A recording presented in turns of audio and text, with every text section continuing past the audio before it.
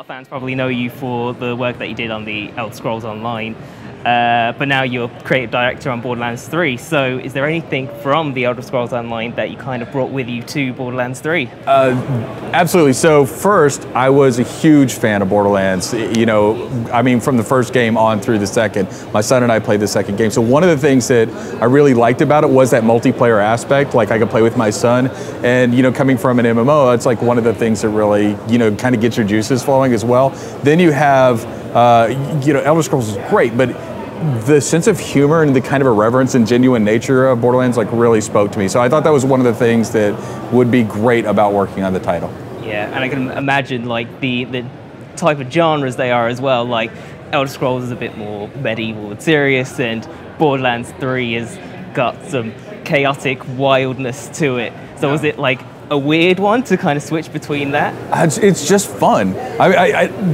I really play a lot of games, but I play a lot of shooters and have for a long time. And so it was fantastic being able to work on a shooter and really concentrate, like, here's the things I like about shooters. I like it when they're really smooth, when they're super reactive, when you can see the environment, you know, get destroyed, and those things where you don't have to worry quite as much about latency, and it's one of the beauties of shooters. So man, I was stoked, to be honest, yeah. Gearbox's last title was Battleborn, and that didn't really capture the masses. But was there anything in there that your team kind of brought over that would fit perfectly for Borderlands 3? I mean, anytime you have a team like the team we have, and it's an incredibly talented team, right?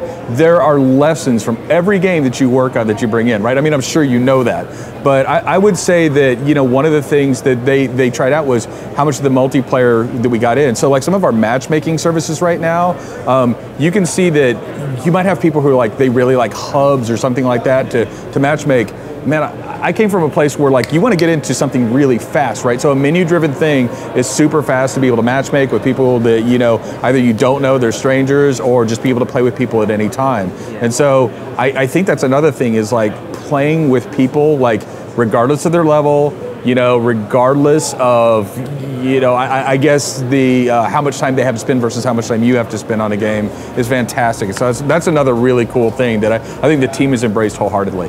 You talked about on stage how, specifically about all the leveling, like it doesn't matter if someone's higher level or lower level, like everything is all balanced out. How did you kind of get that wrong, like so that another player can see guns but they're completely different to what someone who might be a lower or high level might get? Right. So that was actually kind of tricky at first, because when we started talking about, you know, even bringing in things from other games, like Diablo had the instance loot, and we were like really looking at that, like that is a super cool feature, right? And it really made that sing, like I have to be able to find loot. My time as a player is valuable, right? And I have to be able to find loot that I want. And so to go play in a game that's like, say 20 levels lower than me, but just because my friend is there, I don't want to sacrifice my time in getting that. So that's why Instance Loot really became something that was like super important for the team. Recently I was going through Borderlands 2 again, and it was that situation of where there'd be different kind of loot, but we'd have to argue as who's going to get the higher level gun and who's going to get the lower level gun. With that, like I personally enjoyed that, like having that battle, and you spoke on stage that you're bringing back that classic kind of mode, but how does that all work exactly? Is it like going into a menu and switching it on, or is there more to it? It is exactly like going into a menu and switching it on, absolutely.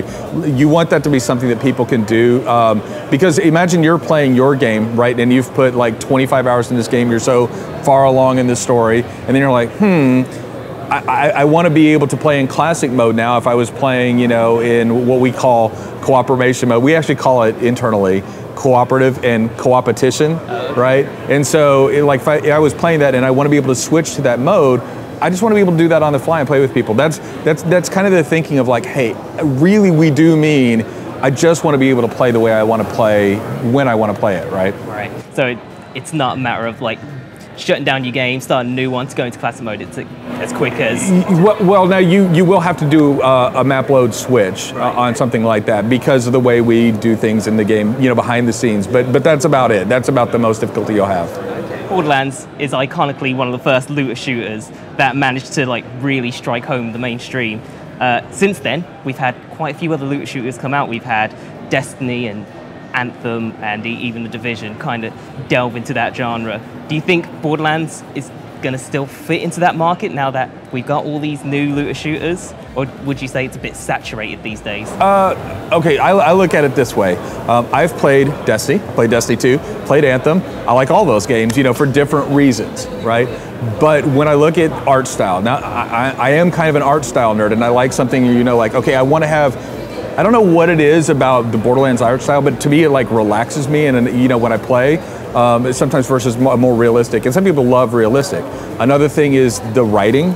And the way we, craft our missions, where you get that irreverent style, but it feels genuine, right? If it didn't feel genuine, like everybody talks about humor, but describing humor is really hard to do, and it can be too over the top.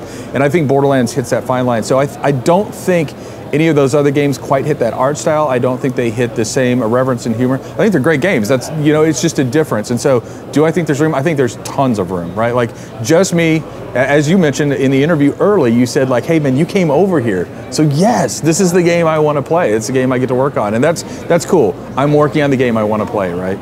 Like The Division and Destiny, is there anything from those games that kind of provided inspiration for what you want to do or what you have done in Borderlands 3? Okay, so you heard me mention how I really like reactive shooters.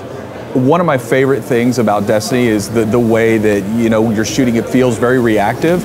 And so you'll note that some of our environments you're seeing up there, that they have the destruction in the environment, even from what we call like, and this may be getting a little too technical, but we have flinches, and we have things that are called launches in the game. Like a flinch is that enemy can still keep firing, but you'll see how they flinch. And that's something we actually paid a lot of attention to. We paid a lot of attention to bullet magnetism. So some of those like really hardcore shooting mechanics that I think they nailed are things that we took inspiration from. And I love saying that because I love those games. Do you think Borderlands 3 will have any kind of like live aspects, things like raids? Do you think they'll be making an appearance in Borderlands 3?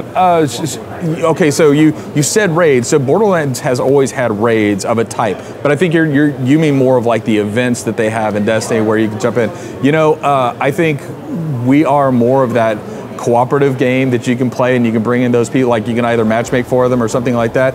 So I don't think that's something we would take from there, but who knows what the future holds. But for now, like I love the fact that we're a game where you can play through the story. You also have like a lot of repeatable content and really cool modes that we're not announcing yet, but you will see as we go through. So in terms of like future stuff then, do you think you've got like some fun events planned as DLC type stuff? I do think there's going to be a lot of cool DLC coming out. Yeah, again, we'll talk about it later, but yeah. Borderlands 2 delved a little bit into character customization, where we had like being able to change the skins and helmet and like customize the colors. As we've seen on the stage show, Borderlands 3 is kind of like, it's got character customization again, but with a few added bits to it. Like, could you tell us more about the character customization? Sure. So you've seen the heads and skins, and probably what you saw in the presentation, you might have seen things like the emotes that you can change, and those are fun bits for socialization. We had something up there. I think you saw something called Echo skins. The Echo device that Claptrap gives you. You can see it, you can pull that out, and you can see those things. So there's a lot of different customizations of, and we didn't even talk about vehicles and customizing your vehicle. So now you can go through in the Catch a Ride. You can not hitchhike, but you can actually take over a vehicle from an enemy, right? And once you take that vehicle over, you can drive it back to our Catch a Ride station. You can get parts, and you have all sorts of different parts that you can start equipping on your vehicles and customizing those for like just crazy different types of vehicles as you're driving around. So like, how did you approach Borderlands 3? Did you have like a checklist of things that you want to do, or was it like you saw Borderlands 2 and you were like, this was pretty great, let's just add a few more things to that? Wow, so if you come into a franchise, I don't know that you have a checklist, but you definitely have a certain set of goals. One of the things that we mentioned casually up there, but is one of my favorite things, is we added a lot of different boss encounters. So you saw a mouthpiece fight, things like that. But you can imagine if you're going to different places to find vaults, and we've used that word in the plural now, that there's always a guardian to a vault. So I think when we talk about bosses, we still haven't even touched the tip of the iceberg of like how cool the bosses are going to be. And that was one of the things where getting on the team, like, hey, how do you guys feel about this? And the team's like, yes, let's do this. And that was really cool. Borderlands 3 is scheduled to release on September 13th. We will be on Xbox, we will be on PlayStation, and of course we'll be on PC. Thank you very much. Thank you.